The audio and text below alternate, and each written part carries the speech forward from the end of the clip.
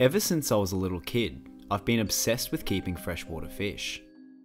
I find the process of taking a small group of fish and breeding them into a large number to be so fascinating, especially within the confines of a glass box.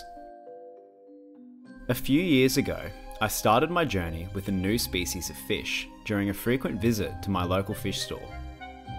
While I was having a look around at what was new, I noticed a tank with a fish priced at $500. I couldn't see the fish at first, but after asking the store owner a few questions, he lifted some driftwood to show me this expensive species. He told me these were a rare catfish known as the zebra pleco.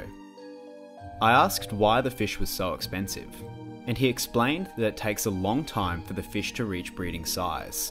And on top of that, by the time the fish breeds, they only have 8 to 10 babies at a time. And because they look cool, the demand for them is insanely high. I'd never seen a freshwater fish like this. I went home and for the next few days couldn't take my mind off of keeping some of these fish. A few days passed and my fascination with these fish continued to grow. I watched countless videos on YouTube and read every single forum post I could find. I decided I was going to buy them, but I needed more than 2. So I called around to the other shops in my city, asking if they had any for sale. I called pretty much everyone, and by chance luck, a shop on the other side of town had 2 as well, but for $750 each.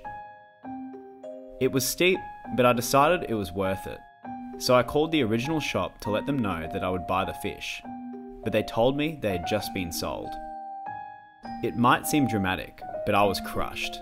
I felt like I'd lost my chance, and I didn't know whether this species would ever be available again.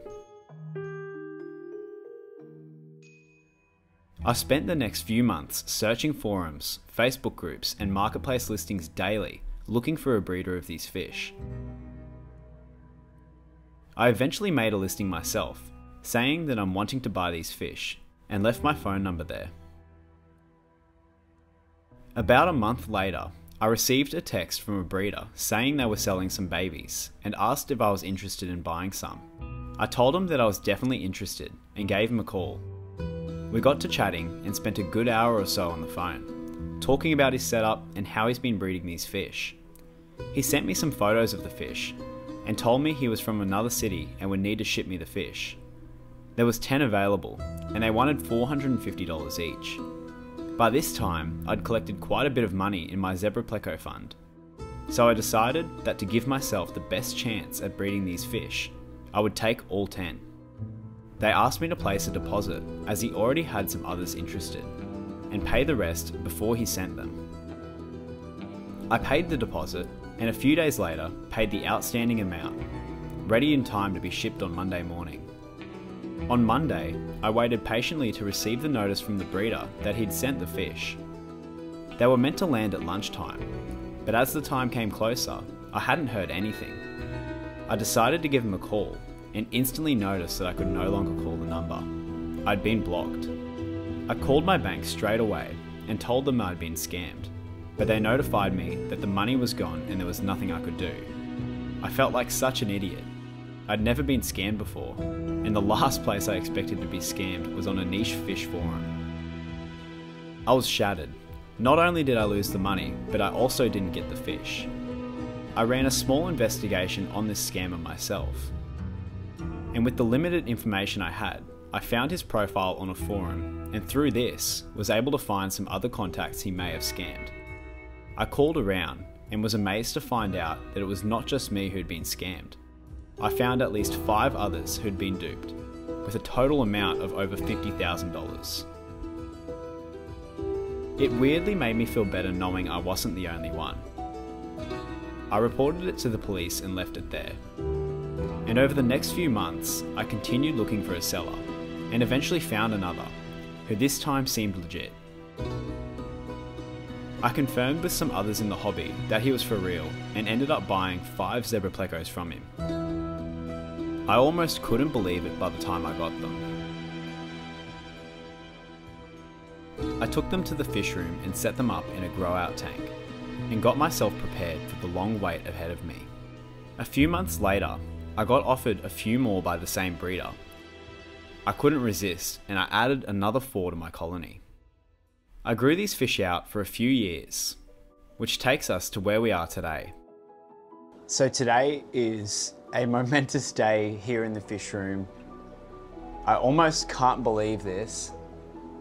I finally got a spawn from one of the fish that I just kind of never thought I would have. So this morning I walked into the fish room and I saw in my zebra pleco tank that one of the males was actually inside the cave, and I took my little flashlight, had a look in there, and there was eggs. I can't honestly believe this. So I've sort of got to eat my words here. I've made a video in the past talking about breeders doing dishonest things and selling all males or all females to certain people.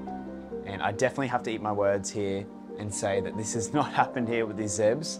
There's a few things that I'm just gonna note so that I can come back to this myself as a reference. But basically I've had these set up for at least a year. In this tank there's 9 zebra plecos. I'm completely unsure what the sex ratio is. I'm convinced now that it doesn't matter. I have a few different caves in here, and the thing that changed it for me this week was water changes.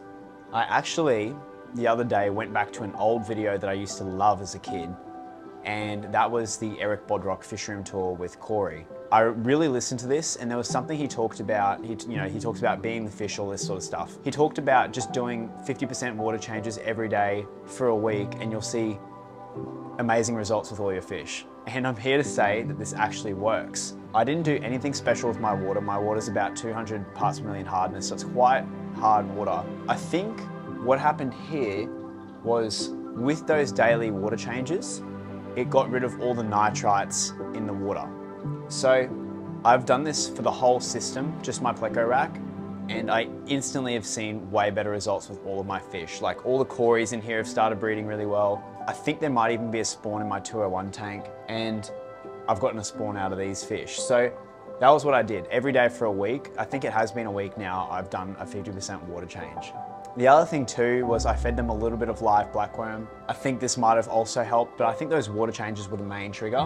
What I'm gonna do, I'm like in between 2 minds here because they are in the back corner of the fish room, so I'm not gonna walk past this tank. I'm intentionally standing away from this tank, like you can see, so that that male can't see me. I'm probably just gonna leave these fish. I'm not gonna do any more water changes. I'm not gonna feed them either until those eggs hatch. If that male hatches those eggs in there, I'm gonna take them out, but I don't wanna touch them until they're hatched because I really just don't wanna risk doing anything to them. I've tried pulling pleco eggs before. It just never works for me. So I'm probably gonna leave them in there until then. When they hatch, I might start adding some botanicals to this tank, and I might even just let those fry come out and roam the tank because I just don't wanna risk it at all. These fish are very, very expensive. I couldn't give a shit about the money. All I wanna do is get baby zebra plecos. Like this is a fish that I've been absolutely obsessed with for years. For this to have finally happened, I honestly cannot believe it. So each one of those eggs in there technically is worth like at least 500 bucks, but you don't really think about that stuff as a breeder. All I want to think about now is making sure I don't do anything to this tank that would disrupt that male and stop him from successfully raising these babies. So most of the time when I have a new species breed, I expect to lose the first batch. I just hope this isn't the case with these. I've still got the original 9 that I bought years ago, and yeah, this has just been a long, long ride. These fish have followed me for a very long time. I've had them since babies. Yeah, very, very exciting. So I'll let you guys know how it all goes. Alrighty, well, it's a week later.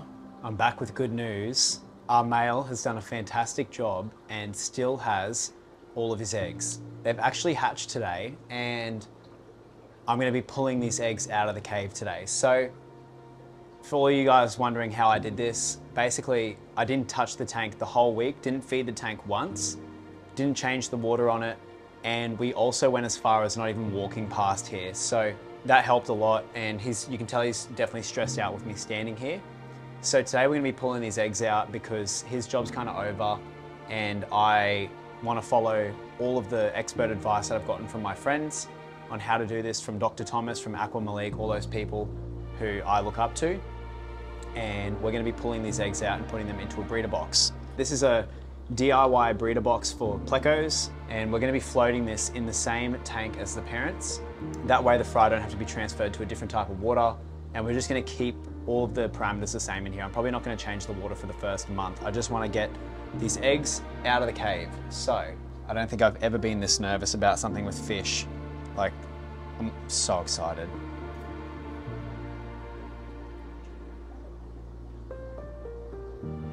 Cool. All right, it's floating. I guess this is the big moment, so I hope I'm doing the right thing here. All right.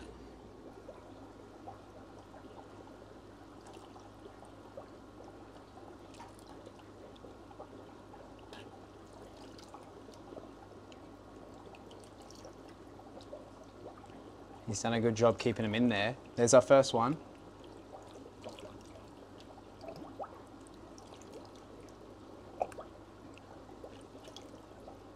There's another one.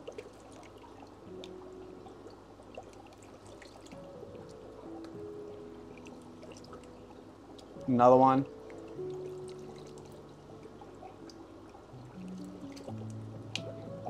This might sound so cringy, but like this is like honestly a day that's been 4 or 5 years in the making. I can't believe that I'm actually getting to do this. There's one there. 2, 3, 4, 5, 6, 7, 8, 9, 10, 11, 13. 1, 2, 3, 4, 5, 6, 7, 8, 9, 10, 11, 12, 13. What we're going to do is add a hiding space in here that they can go under and hide under. So I've got this little piece of terracotta here. It's just a crushed piece of pot that you can get anywhere. I'm just going to put that on the floor of the box, and then they'll stick to the bottom of this, and it'll keep them off the floor of the box, and that means their mouths will be away from where they're feeding, which is a good thing, and it'll just keep them nice and healthy because they don't want to have things building up in here, cause them harm. So we just want to keep them somewhere nice and hidden. So we'll go ahead and add this in, exactly like that. We're going to also add a soaked piece of Indian almond leaf here. My friend Jason sells these, so I've been soaking this. It's just a little piece, and this is going to have some biofilm on it and things that the Zebs will use in their first couple of weeks to kickstart their guts. And we'll put that in.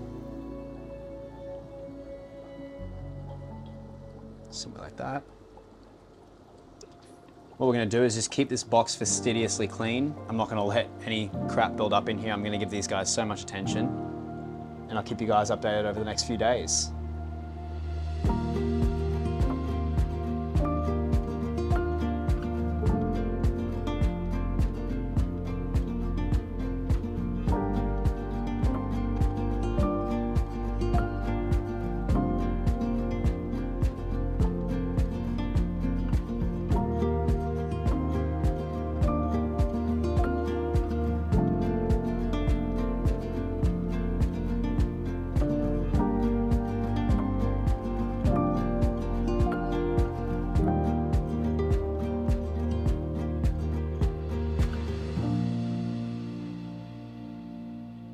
Once I noticed the babies had used all of their yolk sacs, I decided to give them their first meal. I used this instant baby brine shrimp, as recommended to me by some of my Pleco friends. I fed a very small amount.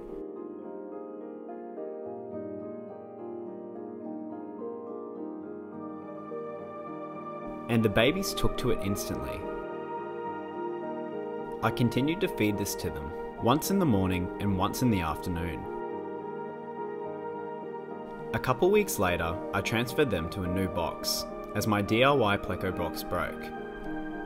Once I noticed they were putting on a bit more size, I introduced some bug buffet to their diet. This should give them all the vitamins and nutrients they need to grow and develop properly. They've all been doing fantastic, and I only lost one in the early wriggler stage, likely to a genetic deformity. But I'm here to say I'm now the proud dad of 12 baby zebra plecos, and hopefully more to come.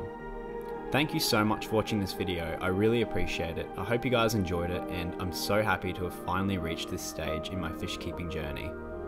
I'll see you guys in the next one.